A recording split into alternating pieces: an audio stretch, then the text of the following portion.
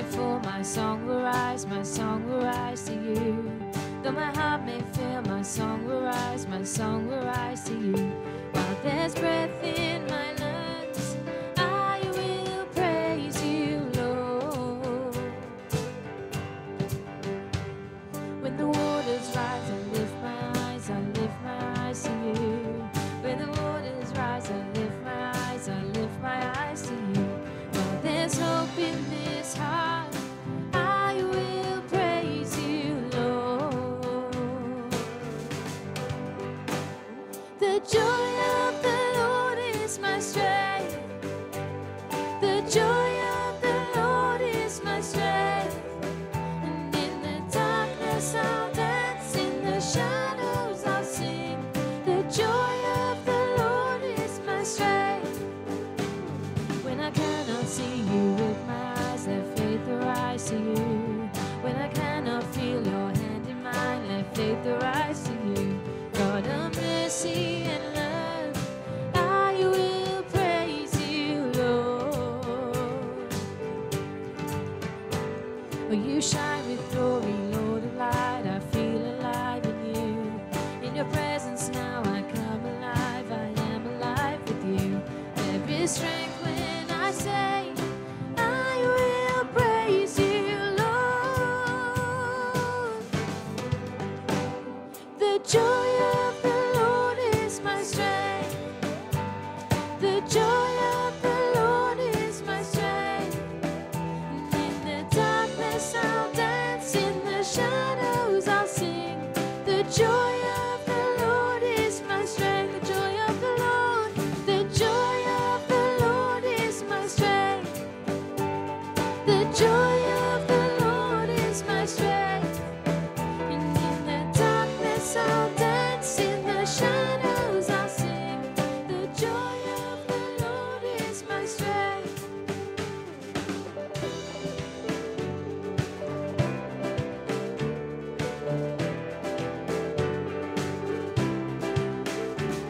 When sorrow comes my way, you are the shield around me. Always you remain my courage in the fight. I hear you call my name, Jesus. I am coming, walking on the waves, reaching for your light. The joy of the Lord is my strength. The joy of the Lord is my strength. And in the darkness I'll dance, in the shadows I'll sing. The joy of the Lord is my strength. The joy of the Lord is my strength. The joy of the Lord is my strength. In the darkness I'll dance, in the shadows I'll sing. The joy of the Lord is my strength.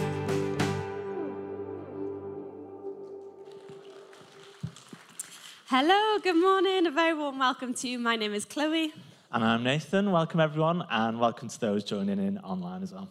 Now, I don't know about you guys, but since the clocks went forward and it was officially spring, I feel like all of my neighbours are like sorting their lives out. You know, spring cleans, you can see bags going out to the tip, people like cleaning their cars and their gutters and jet washing their patios. Is that just me? Has anyone else noticed that? Nath, have you done any like spring cleaning in the house? In the house, I've been camping myself in the house because of the weather. I've put up a few shelves, if that Nice. counts. I've painted a couple of rooms. Christie's been the grafter, so Christie planted last weekend 15 plants in the 15, garden. wow. So That's a lot of I'm plants. getting to work. Yeah, how about you, Chloe? I haven't done anything. I mean, I've done a little clean, maybe not a spring clean. I intend to watch Russo jet wash our patio at some point. How about you guys? Have a little chat next to your kids. Have you had to like clean your rooms? Has anyone done a little like spring clean? Have a little chat to the person next to you.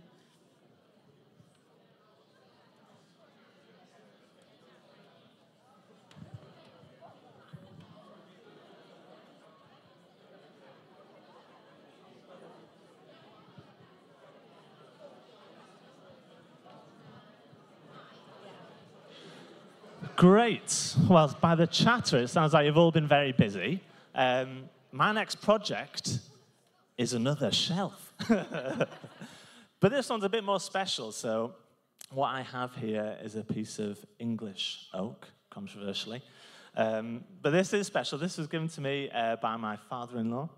And before I can just like whack this up on the wall, this will need to be like sanded down, cut to shape. It'll need to be treated so it can withstand like scrapes. It's a very small shelf name. I don't know what you're going to put on it. I think, do you know what it is? I think it's for we'll have to consult Christie. It's for the bathroom for like candles, is it? Candle shelf. Yeah. You know you're married when you're putting up a candle shelf. I just get texted some instructions. That's what it is. But no, all these kind of DIY jobs that we've been getting up to, I say now that the weather's getting better. I believe it. It made me think of the kind of the way that God is described in the Bible as well. And we have a verse that I'm reminded of when we think about these things from Isaiah. It says, "We are the clay, and you are our potter. We are all the work of your hand." And if you think about clay, this is something that needs to be shaped, strengthened, and cared for when it's made. And for us, when we invite God into our lives, he shapes and strengthens and cares for us. Like, even though we're works in progress, even though we might feel like lumps of clay at times, he's always strengthening, always caring, and always shaping us when we invite him in. So before we go into worship, why don't we stand? And I'll just pray that encouragement for us this morning.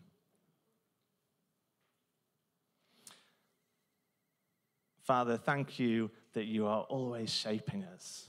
Thank you that you are always strengthening us and you are always caring for us. And God, I ask that when we, invite you in to do that, would we be encouraged by that and turn that encouragement now to praise. Amen. Amen. Great. Well, we're going to go into a time of worship now, so over to Beth and the band. Great. Well, thanks, guys. Good morning, everybody. It's great to be together to worship this morning. And good morning if you're watching online. We're going to sing a few songs together now, just declaring God's promises over our lives. Please join in with us. The words will be up on the screen.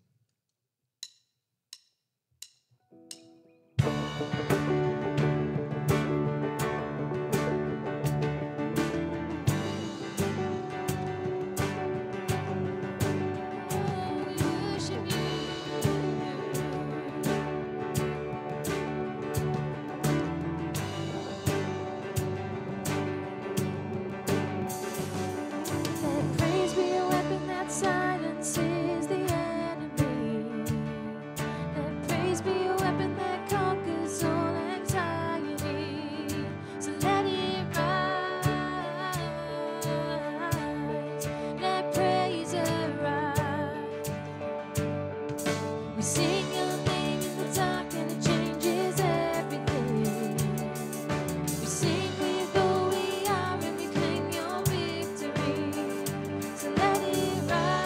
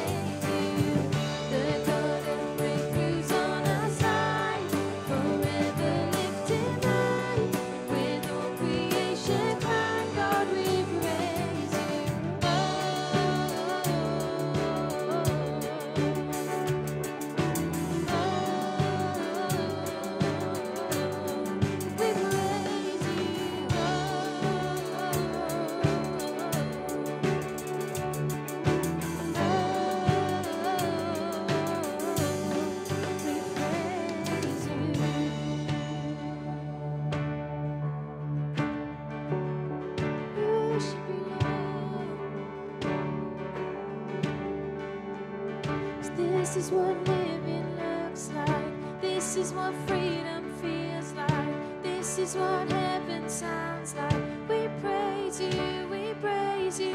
This is what living looks like. This is what freedom feels like. This is what heaven sounds like. We praise you, we praise you. This is what living looks like. This is what freedom feels like. This is what heaven sounds like. We praise you, we praise you. This is what living looks like. This is what freedom feels like. This is what heaven sounds like. We praise you, we praise. We'll see you break down every wall.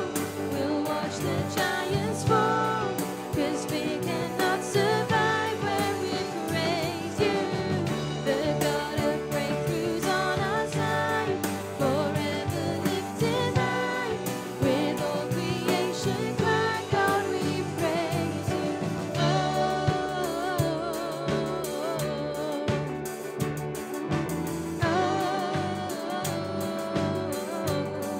We praise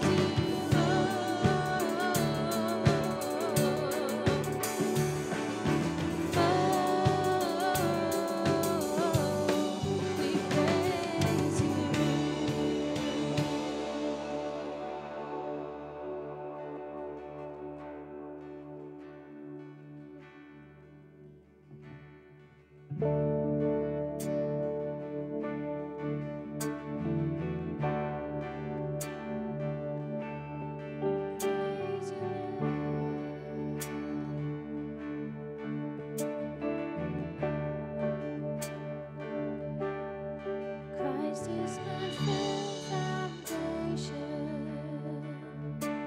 the rock on which I stand, and everything around me shaken. I've never been more glad that I put my faith in Jesus. He's never let me down.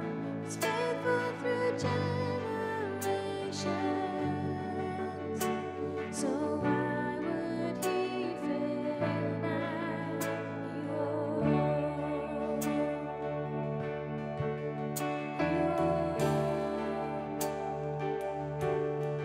I've still got joy in chaos. I've got peace that makes no sense, so I won't be going under.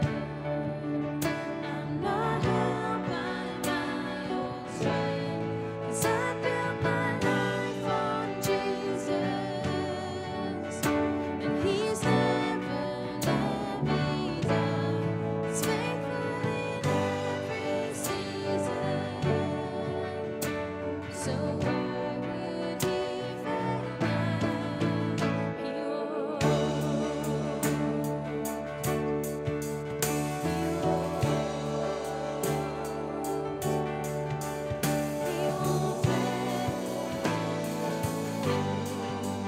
He won't fail. 'Cause Christ is my firm foundation, the rock on which I stand, when everything around me shaken. I've never been more glad that I put my faith in Jesus. 'Cause He's never let me down. He's faithful through generations. So why would he fail now? He won't.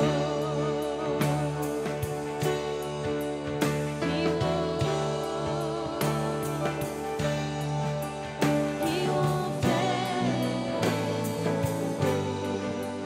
He won't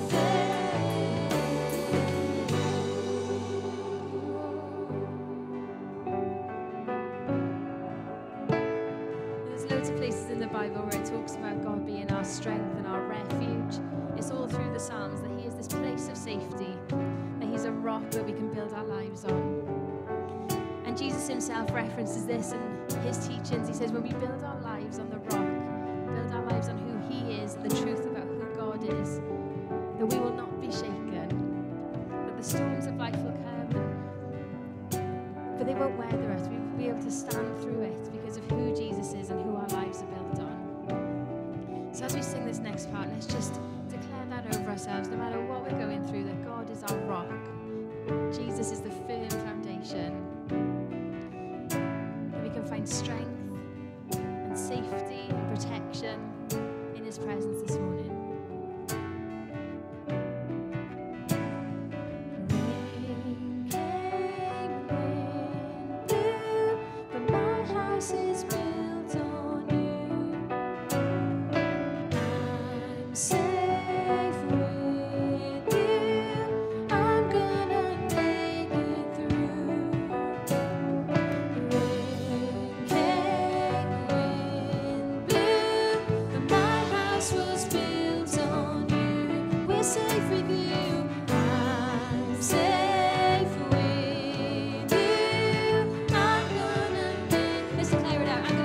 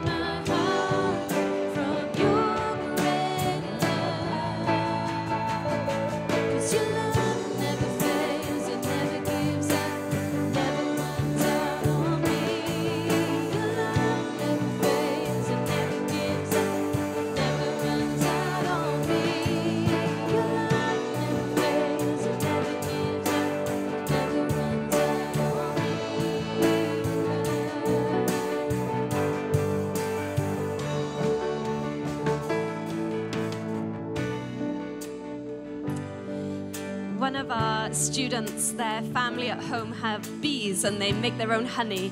And now and again, he brings Russo and I a little pot of fresh honey.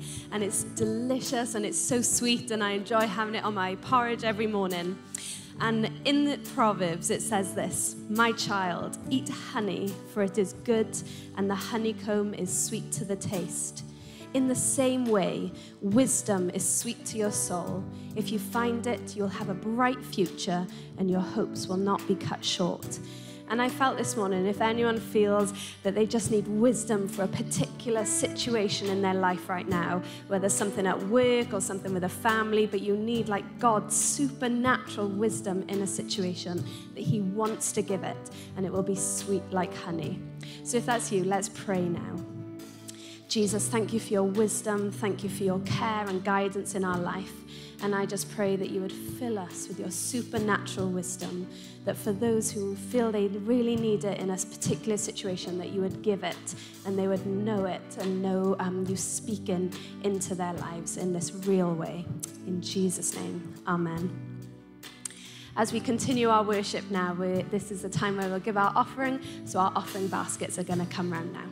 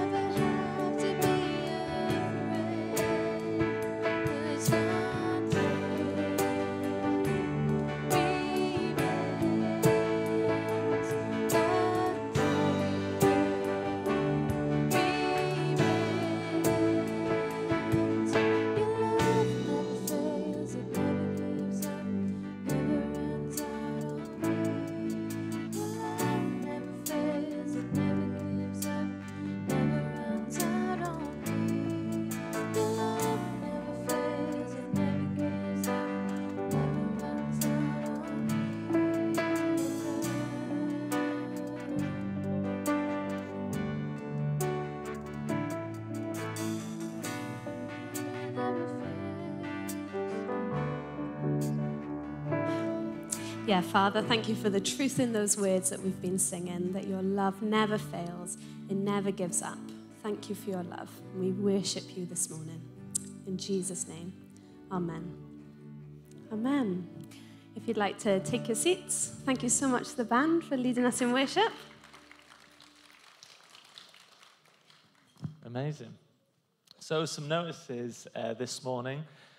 Next Friday is a very exciting day. If you're a male in the room, we have men's mini golf. Now, I am shambolic, comically bad at golf, but last time I played at Bunkers, actually, I got a hole-in-one. I think it was the only Fools and Horses course. Oh, well done, Nick. So, yeah, thank you. So that's next Friday. Booking did close officially for that on Friday. If this somehow is like the first time maybe you're seeing this slide, and I'm really desperate to come, I'm sure we can make availability still. Come grab me or Russo there, or anyone who looks like a really good golfer. I'm sure they can fit you in as well. So not you then? Yeah, not me. Yeah, go to Russo.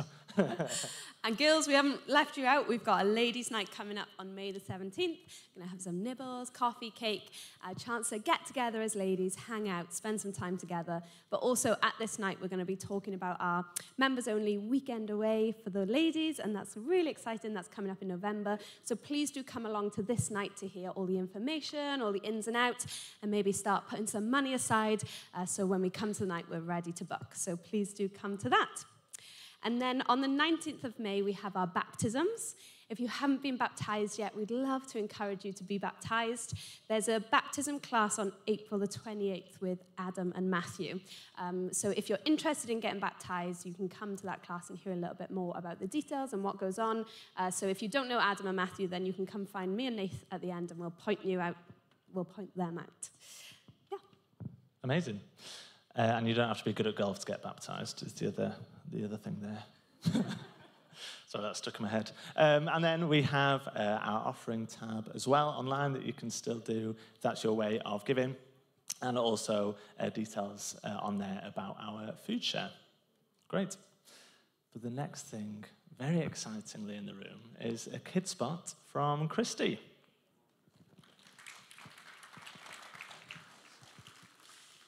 Morning, boys and girls. Morning, grown-ups. Morning, everyone online. Lovely to see you all today. For this Kid Spot game, I've actually asked some of your parents to send in descriptions about you. And your job is, as I read some of these descriptions and as the photos come up on the screen, is to think, can I tell which of my friends this is talking about? Does that sound okay?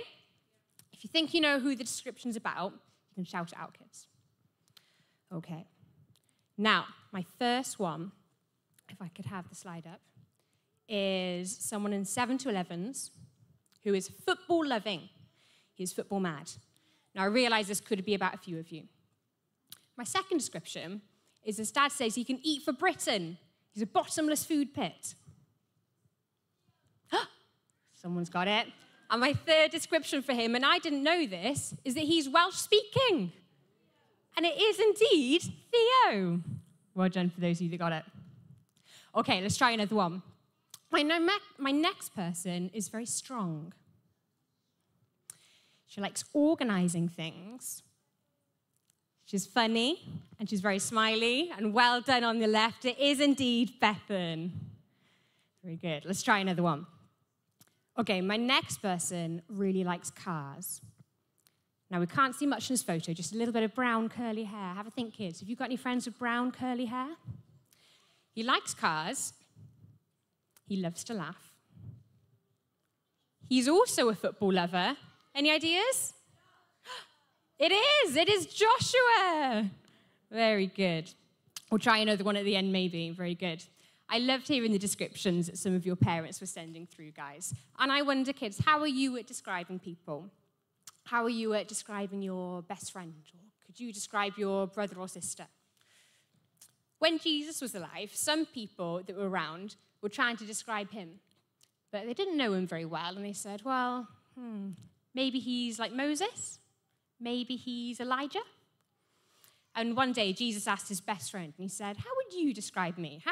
Who do you think I am? And his best friend answered straight away. Peter said, well, you're the Son of God. And it can be hard, can't it, to describe people when you don't know them very well.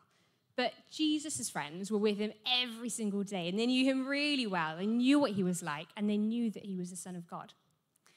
And for you guys kids, maybe you feel like, oh, I feel like I know Jesus really well. Or maybe you think, I don't know if I know him that well. But we can get to know Jesus, just like his friends did, by reading stories about him in the Bible, or listening to your parents as they read you stories about him in the Bible, and talking to him and listening to him, and you can get to know him and what he's like and who he is, just like his friends did. So should we pray? And I've got one more person for a little Guess Who game on the screen. Let's pray. If you'd like to close your eyes, that'd be great. Dear God, thank you that you know each of us really well. And thank you that we can get to know you. Help us to find out more about you, Jesus, and understand what you're like. Amen. Okay, should we try one more? Now, I have saved the trickiest one till last, because this person isn't actually big enough yet to be in 3s to 6s or 7 to 11s. So, see if you can guess who it is. This person likes sleeping. This person is absolutely adorable.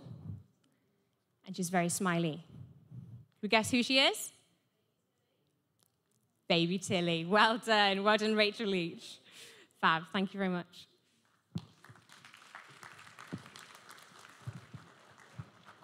Well done, Christie. Very cute photo. Well done, Tilly. Great. Well, now's the time in the meeting where our kids will go out to their Sunday school activities. If you're new here this morning, then Tammy will meet you in the foyer with a consent form to fill out before you go to Sunday school. So first up is our 7s to 11s. So if you're 7, 8, 9, 10, or 11, up to year 6 primary, then you can head out now.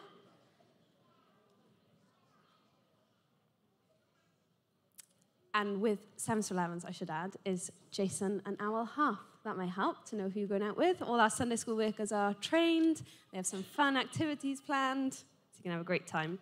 On our 3s to 6s is Rachel and Sandra. So if you want to head out with Rachel or Sandra. And then on our creche, so that's anyone under 2, if you have a baby and would like to head out now to our creche, that's with Tim and Hannah.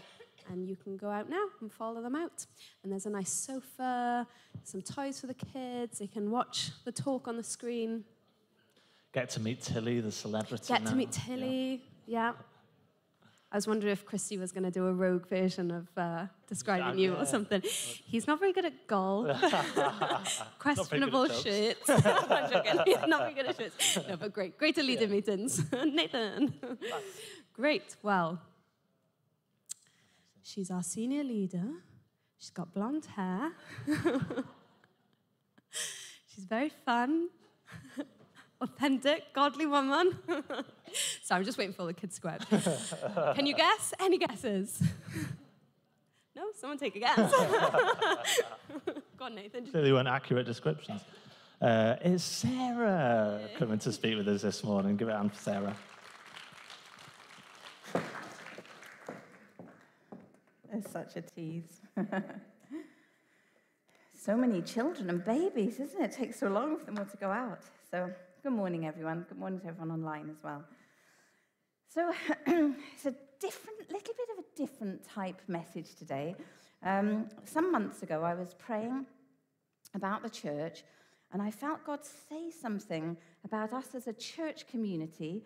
And I'm kind of going to get to what that word is through a few stories, okay? So I'm going to introduce you to some people in my life who influenced me as a young girl and a young woman. So let's have a look at a few of these people and why they influence. So the first is Jan and Marlene Blondeel.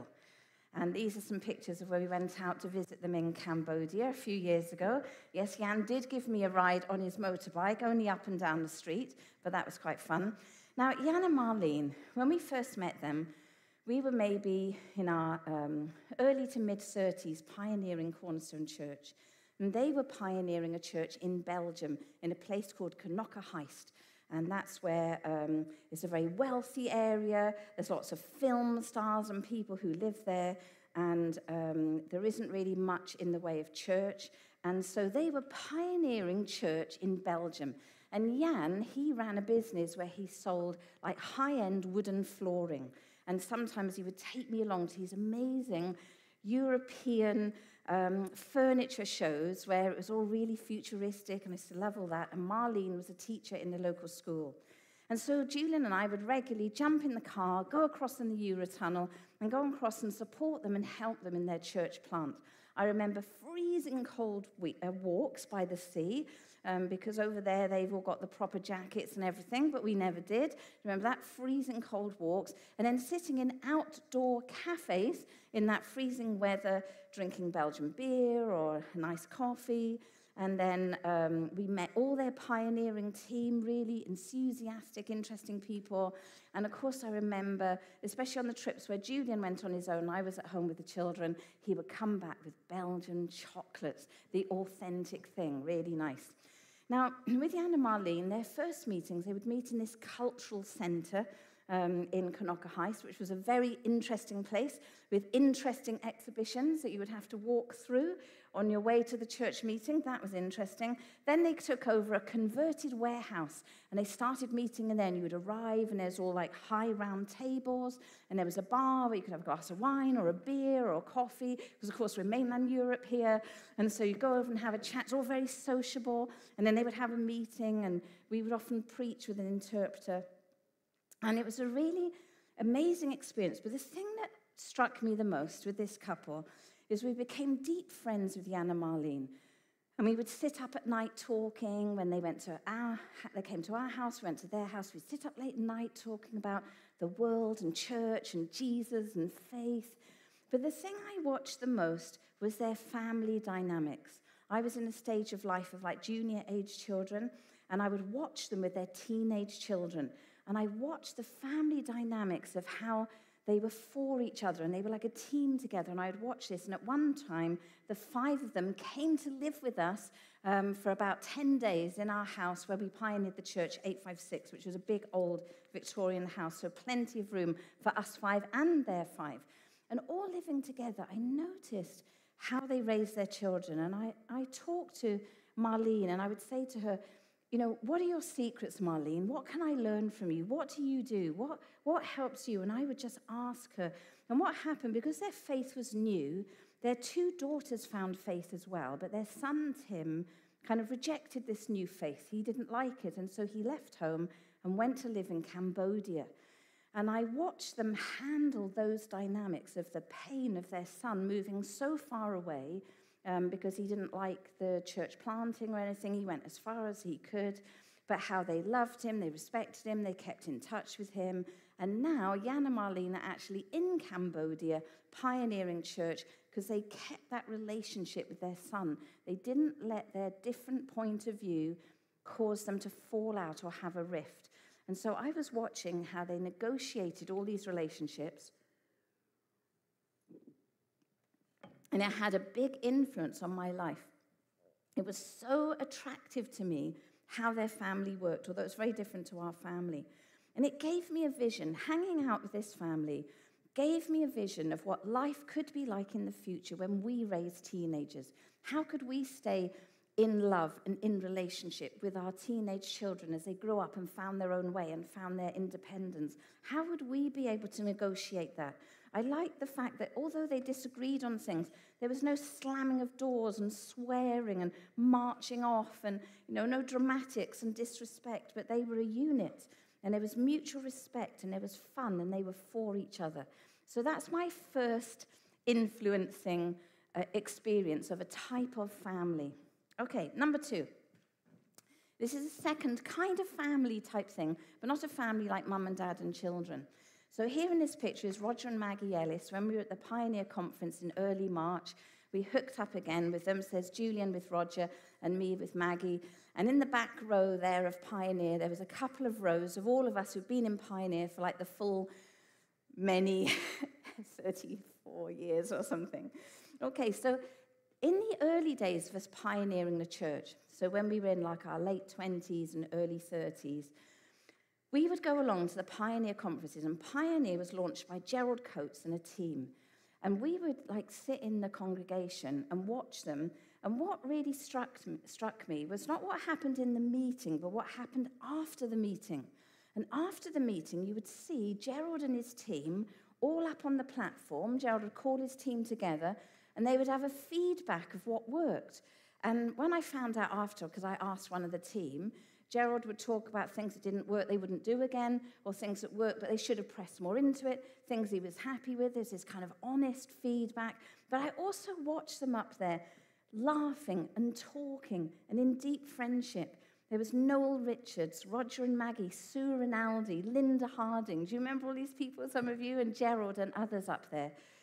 And I watched this mutual feedback and support, how committed they were to church working well across the nation, and how committed they were to each other as a team, that with all their strength and vision and communication skills, they would try their very best to help all the church leaders who were there to go and lead church effectively in the nation. I watched them. I watched these deep, accountable friendships, the mutual support, the laughing. And we became really good friends with Roger. And there was a time when Gerald retired and Billy was the interim leader of Pioneer, that Roger and me and Julian and a few others, we actually led the movement for a little while in that interim period. So we got to hang out with Roger quite a lot. And it's a deep friendship, and it's great to reunite again recently. So when we were in early ministry, I watched this and I wanted it for us. I would watch it and I would say to myself, we're just a young church plant, But can we be like what I can see in this team, in the after the meeting thing, to work in team with joy, with creativity, with fresh ideas, with love for each other, and with humor and kindness, and with accountability and honest feedback. And I learned from that team, it wasn't like it's perfect, like you don't make mistakes. And in our team, it wouldn't be like we don't make mistakes or mess up sometimes or be clumsy with one another sometimes. But could we do this? And it gave me a vision for what working together as a church ministry might look like and how that would then flow down into the church as a model of family, a kind of team and family working together. And do you remember when all those years we'd run the GLS? So it's the only photo I could find. This is a GLS 2013 at Penlan. And all those years that we ran the GLS, we were like a ministry team family, weren't we, putting on those events. And then more recently, in the June New Wine Cymru conference, when we host leaders from all over the nation, we're like that kind of ministry team family together. And so that is my second kind of family picture of a team working together. Look how young we all look in this picture. 2013. Okay, the next one is this. This is the other people I want to introduce you to. Now, these people I knew from around the age of 16 years of age to 23. So my teenage years and early 20s. And these were three ladies in my home church in a large village called Swansea on the south coast of England. Very nice place where the sun shines every day. Almost. And these three ladies, they were retired, they were pensioners, and they were three widows. And in the church, they had become nicknamed the three wise monkeys. You probably, some of you younger ones, know that from your emojis. The monkeys hear no evil, see no evil, speak no evil. It's the three wise monkeys. Maybe you can look that up. You look blank. But that's where it comes from, those little emojis, like, oh my gosh, I can't believe it. That's where it comes from. So the three wise monkeys, they were called that because they were always up to some kind of mischief. And they were called Ruth, Beatty, and Jenny. And they were funny. They loved Jesus. They had a big influence on my life. And I can remember at that time as a young teenager going to Brighton to these big worship meetings, and they would have John Wimber and other people, and churches from all over the south coast would come together for these worship meetings, and they were just awesome. And I was just a young teenager, and I would go along, and what would happen, they would just be like amazing worship, and I would look over, and there'd be Ruth in the aisle with her tambourine. So this widow, pensioner, would be dancing in the aisle, just dancing to Jesus with her tambourine, and then you'd see Beatty and Jenny over here worshipping and praising God, dancing in the aisles. They were such an attractive, like, family of three, of these three older ladies. They had a deep, supportive friendship to one another and deeply faithful and supportive to the local church. They were like pillars in the local church. They weren't leaders. They didn't have like a title, but they were supportive pillars of that church. Reliable, enthusiastic, caring. And they were women of the Holy Spirit. They knew how to worship in the Spirit and how to pray. And we would go along to like these prayer meetings. I remember we'd go to this person's house and we would all sit on the floor because there was too many people for chairs. We'd all sit on the floor and we'd just be praying and waiting on Jesus. And these three, they would have prophetic words. They would be singing the Spirit. They knew how to worship in the Spirit, but also how to live it out. So they had the spiritual gifts, but they lived out this care and kindness and love to one another in a practical way. I remember when I was studying for my A-levels, I lived in quite a noisy house with two brothers, and my parents were really busy. There's a lot of people in and out of the house. And Ruth said, well, I got a spare bedroom in my bungalow. I'll set it up for you. You can come there anytime. Gave me a key, and it was within walking distance of my parents' house, so I could just walk round to Ruth's house, open the door, go in. There's like two twin beds. I had all my revision and markers all over the bed, a little desk by a window. She set up like a little tea and coffee corner for me. So it was practical as well as spiritual. They really showed me care. I remember when Julian and I got married, and on the eve of our wedding, our honeymoon fell through. And Julian turned up at the door. His family had come down to Swansea, where I was with my parents. And bad news, the honeymoon's fallen through, but we can book something else. But it's a 3-day gap in between. And so as soon as Beatty heard that, she moved out of her bungalow and put some food in it and let us go and live in her bungalow for the 3 days that we needed, just like that, just between the wedding and going to the airport. And they had this practical care. And I loved these women. And in Titus 2, it says, older women teach the younger. And they really taught me by their example. I don't think we ever sat down and did a Bible study together, but it was their life that influenced me. And in that part in Titus, it says for women to pass on their wisdom to the younger. I mean, it also says don't drink too much wine and don't gossip, which is also good advice.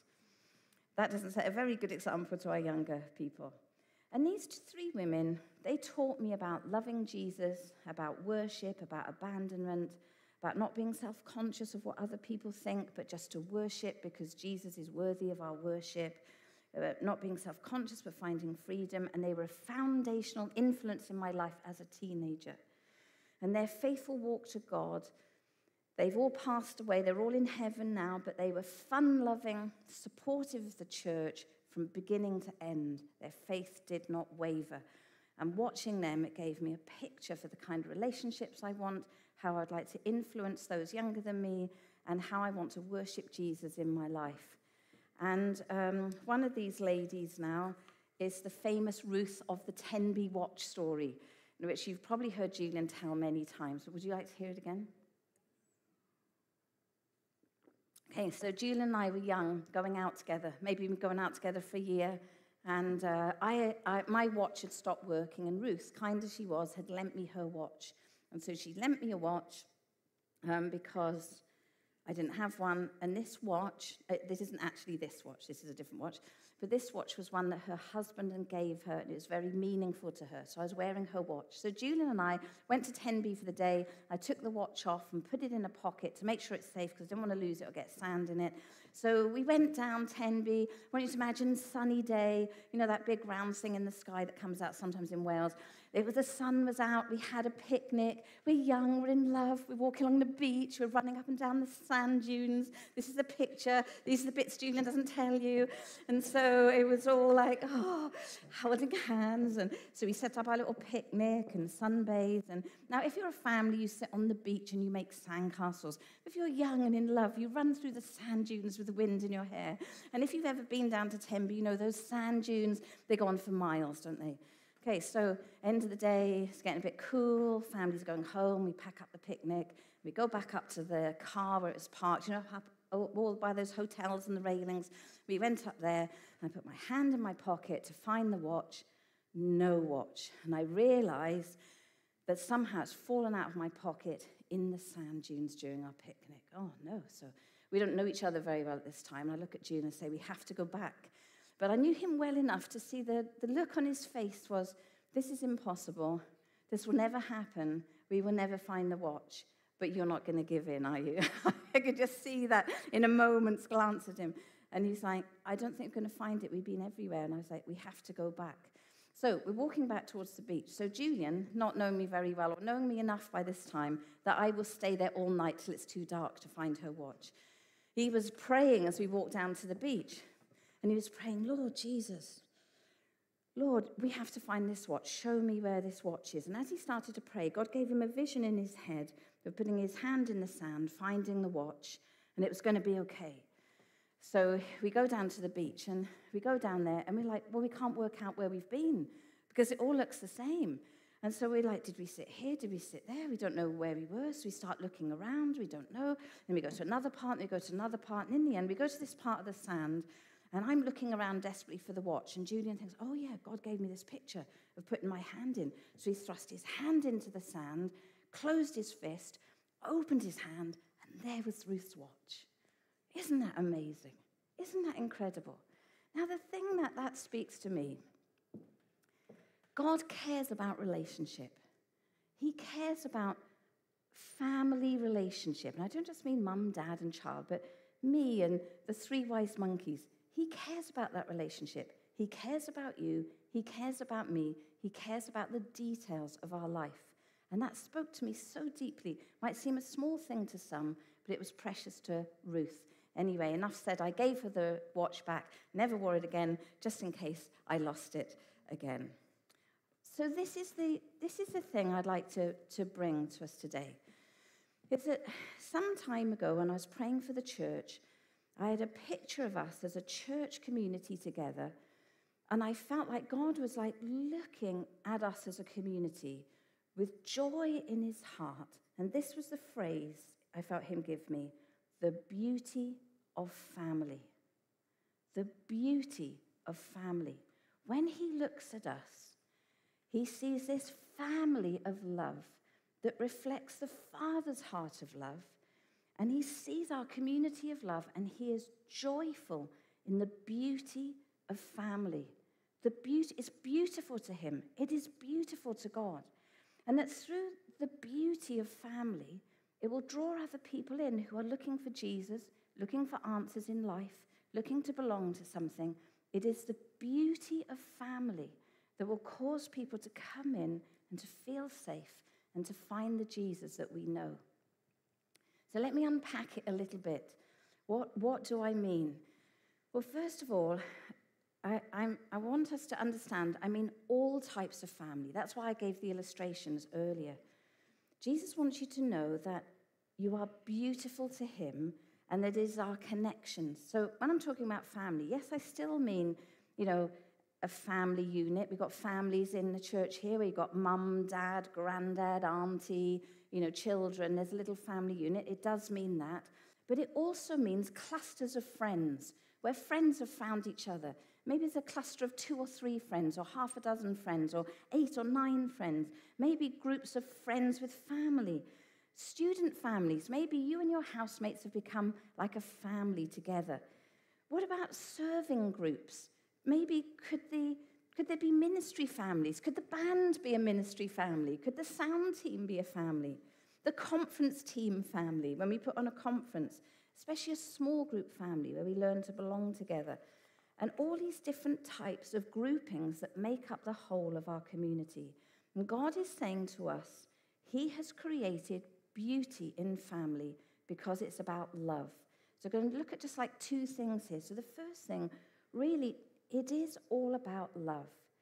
And our love for each other is not perfect, but it's attractive, and it's a signpost. And it is a signpost to Jesus. That when we love each other and we care for one another, it is a signpost to the Jesus of love. Because Jesus' love changes things. He changes us. He changes those around us. Jesus' love brings security so that we are secure with one another and in ourselves.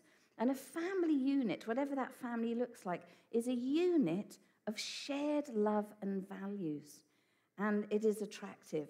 So this is hugely attractive to anyone who's going to walk into an alpha or a church meeting or a barbecue or your small group picnic in the park or our wreath making or whatever it is. That love that we have for each other is very attractive. It's like a magnet. It is attractive, just like the 3 widows, Gerald's team, and the Blondeel family. Love is a magnet.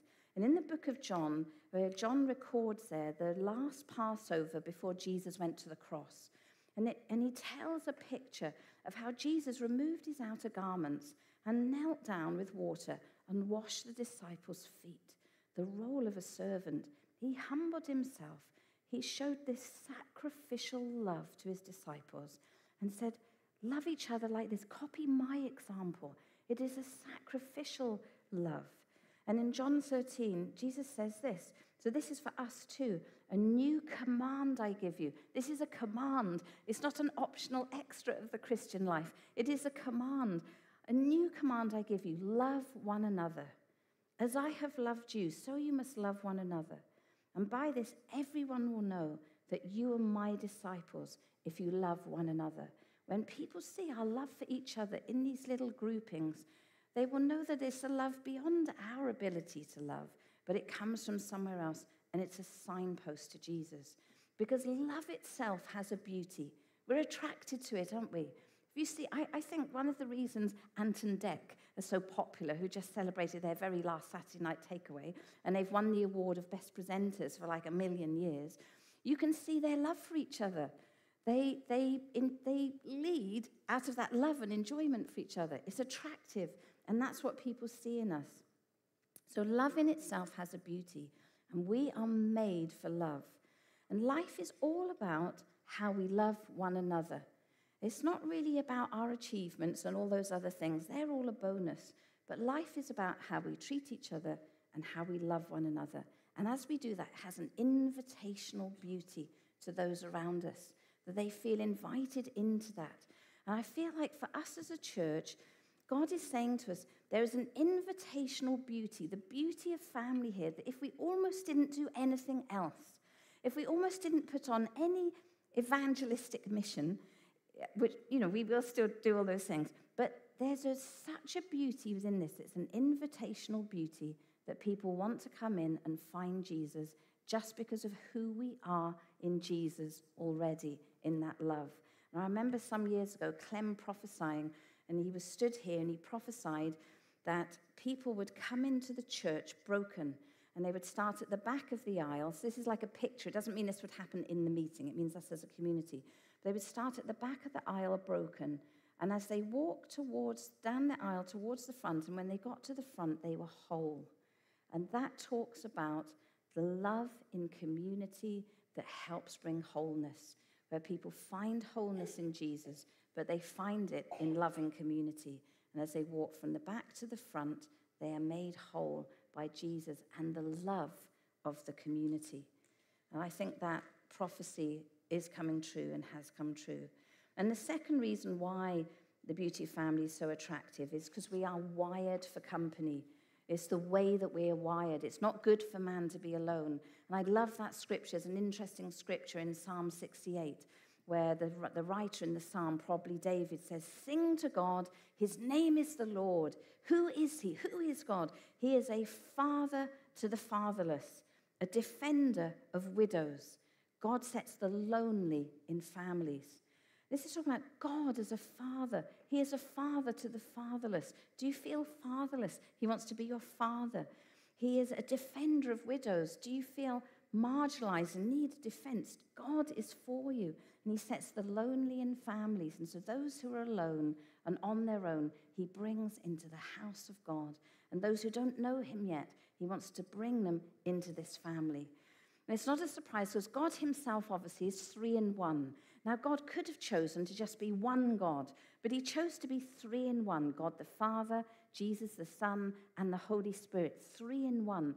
And the beauty of this is the beauty of family is right there at the core of the Trinity, who are working together. It's relationship before function. And out of that beauty of family, I'm not surprised God is saying he looks at us as a community and sees his image reflected in us, that there is the beauty of family in us too. And this wonderful thing about the Trinity reveals the most fundamental thing about existence, that the core of everything is harmonious relationship. That is the very core. And that's why God desires to have relationship with us, just like he's in relationship together. He wants to bring us in to his family, that we become part of God's family.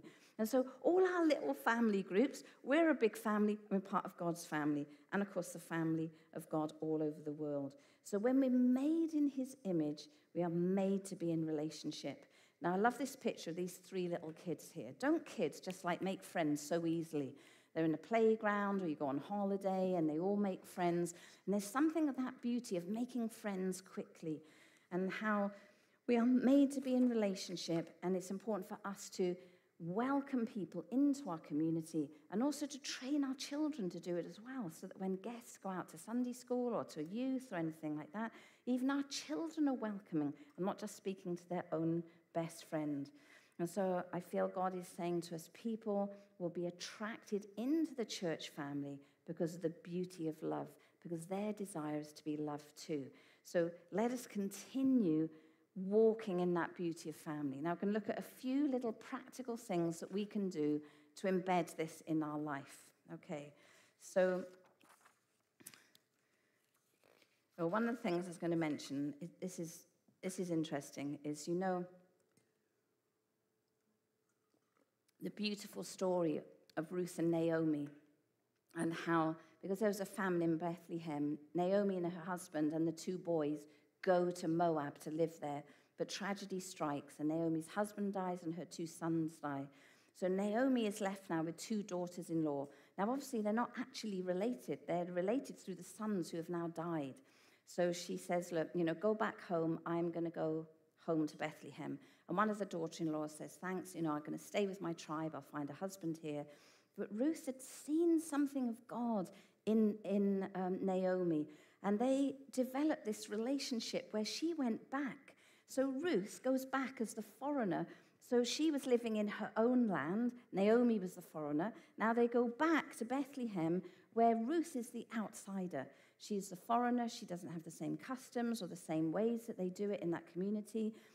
Naomi goes back, and you've got this mother-in-law daughter who form their own kind of family. And under Naomi's beautiful advice, harvest comes, Boaz is the kinsman redeemer, they fall in love, they get married, happy ending. Read the story for yourself. It's only 4 chapters, beautiful, beautiful story. But what is wonderful is a different type of family. And what happens is Ruth goes from foreigner or stranger, grafted into the family. But not only that, when she and Boaz get married, they produce a little baby called Obed, and Obed becomes the grandfather of David. So Obed grows up to be a man, has a son called Jesse. Jesse grows up and has all those children, including David, King David, from where came the line of Jesus. So here is Ruth, found a family, finds a sense of belonging, and is grafted into the lineage of Jesus. And I think that is just an amazing thing.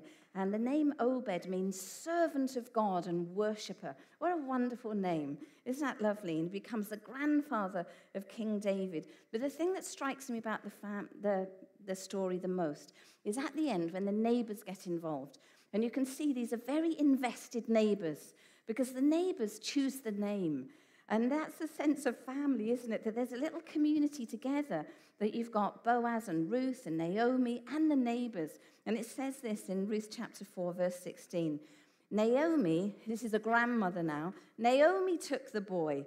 It's like, don't worry, I've got this, I'll sort this out. Grandma's got the baby. So Naomi took the baby, held him in her arms and cared for him. And this is like a restoration to Naomi. And the neighbors gave the boy his name, saying this boy was born for Naomi, the grandmother. They named him Obed. Obed was the father of Jesse, and Jesse was the father of David.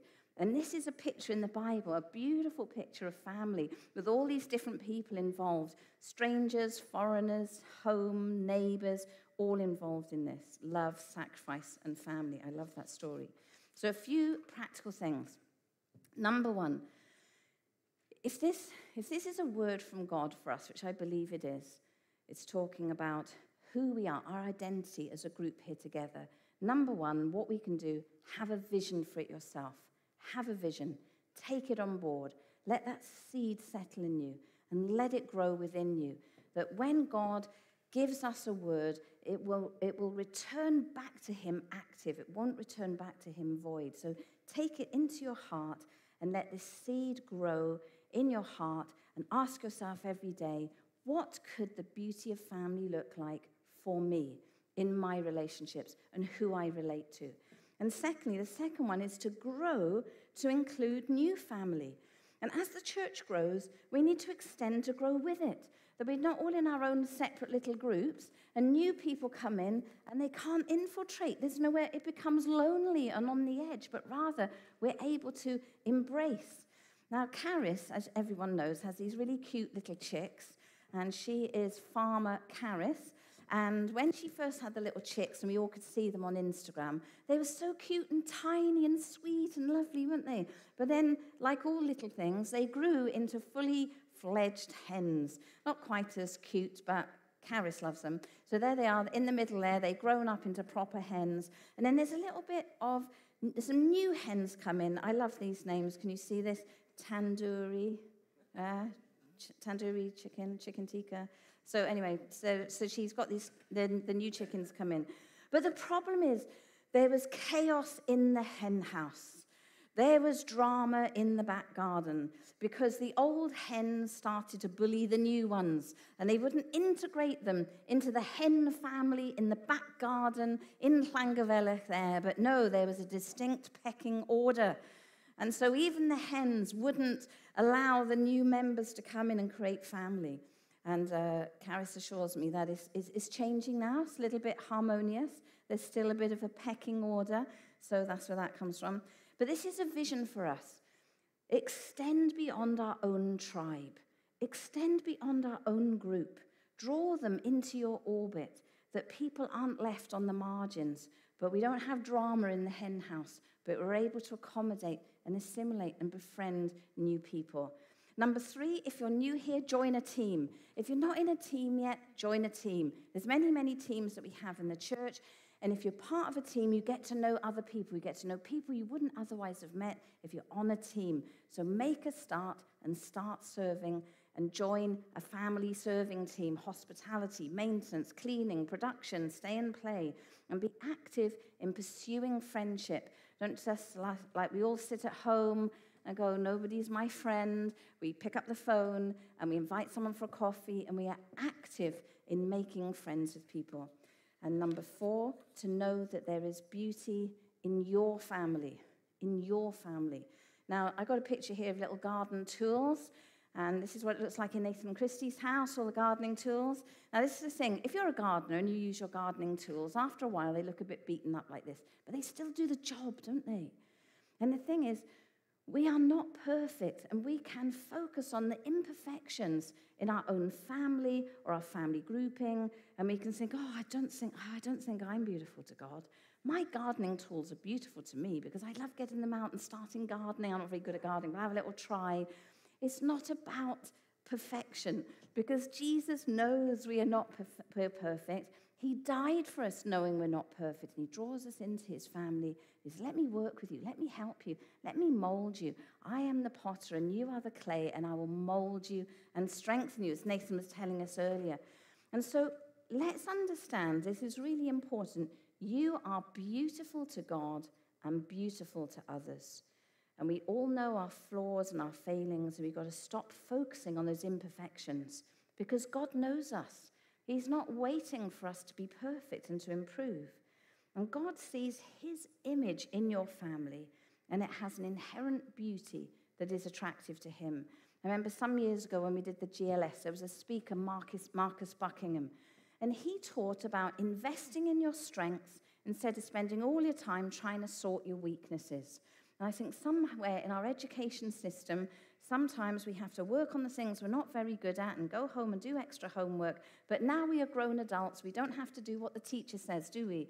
We embrace life now and know, well, I'm good at this, and I'm good at this, and I'm rubbish at that, and I'm not so good at that. So I'm going to focus on my strengths.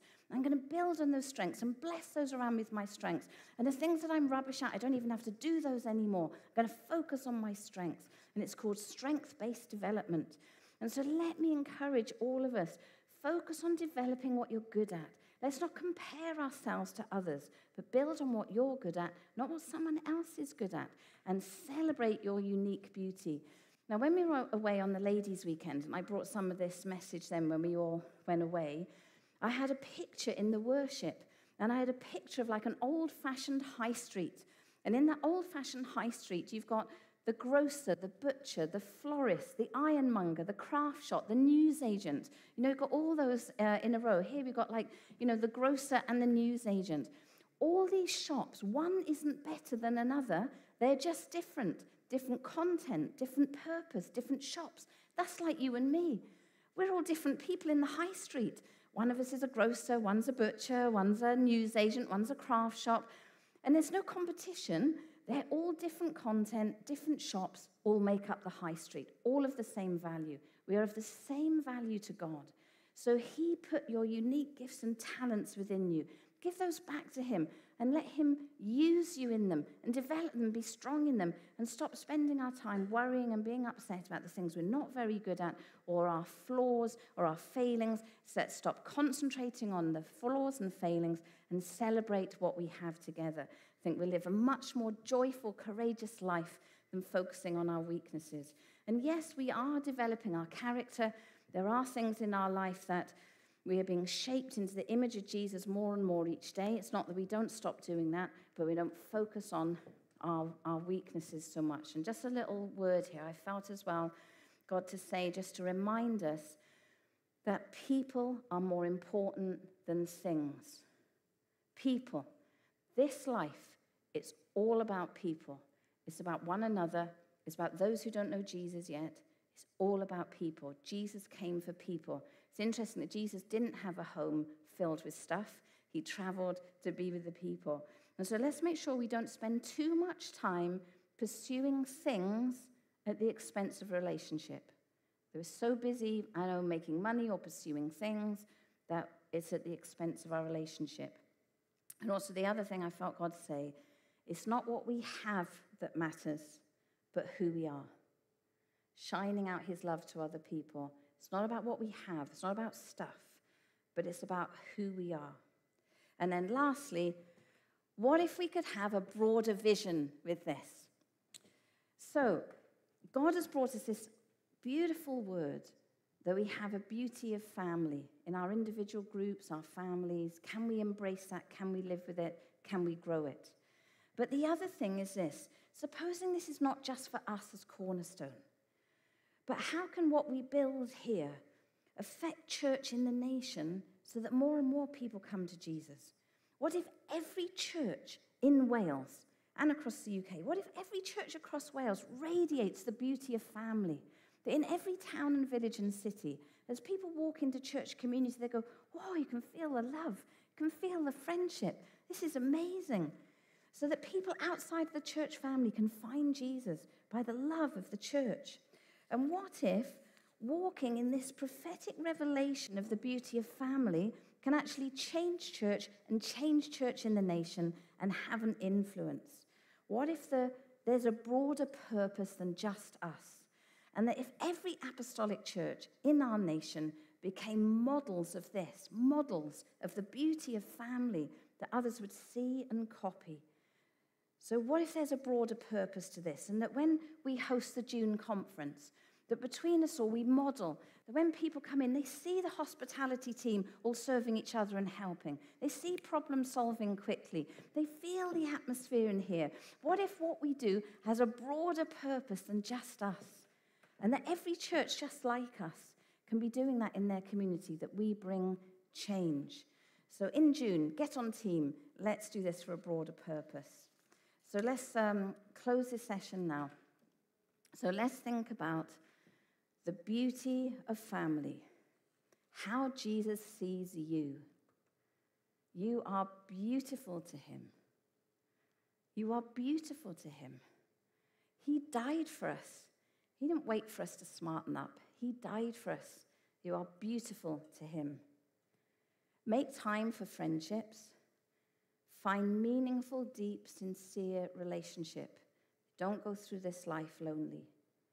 Value every size and shape of family that doesn't look like your size and shape of family, and to love one another and to love outside of our own tribe.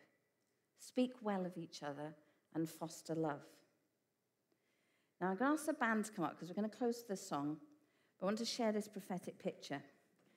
So God gave me this picture of a huge pizza oven. So imagine, if you go to an Italian restaurant and they've got a real pizza oven. It's a huge oven. It's huge. And inside it were just lots of people walking around. It was that big. It was massive, like the O2 Arena, a huge pizza oven. And I was like, Lord, what is that? And I felt God say, it's the simple things. It's bringing people into my warmth. Bring them into the warmth. And so we have a warmth here, like a big pizza oven. I'm not going to cook people or roast them. But it's like people coming in. It's the simple things. How warm can we be? How much can we show our love in every setting that they discover Jesus in us? It is the simple things that we let our love show and we bring everybody in. Shall we pray?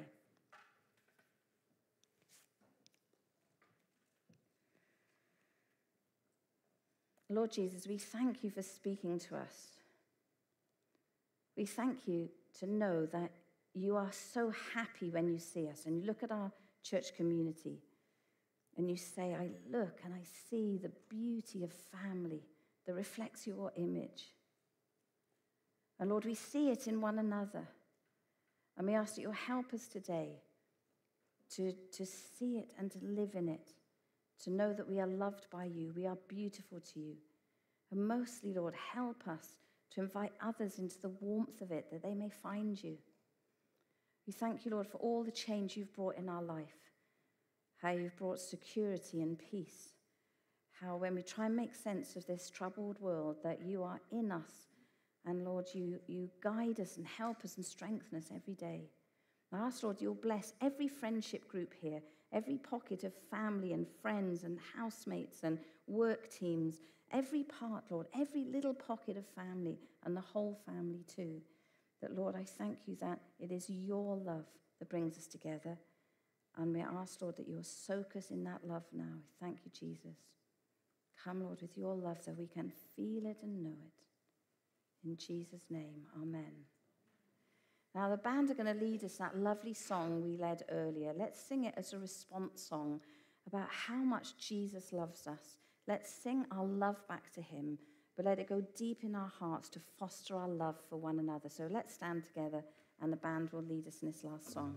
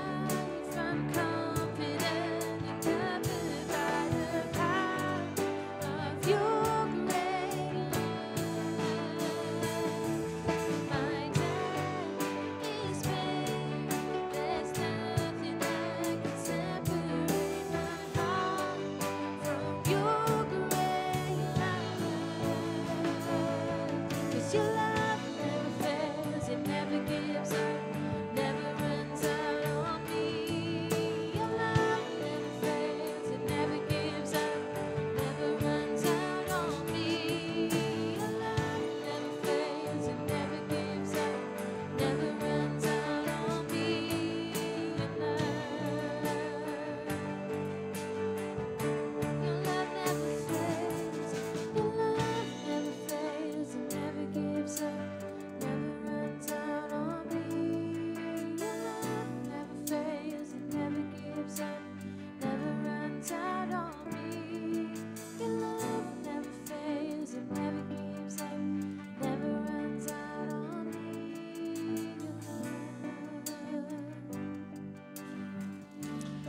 Father, I thank you for your awesome love. Thank you that when you look at us, you see beauty. You love us.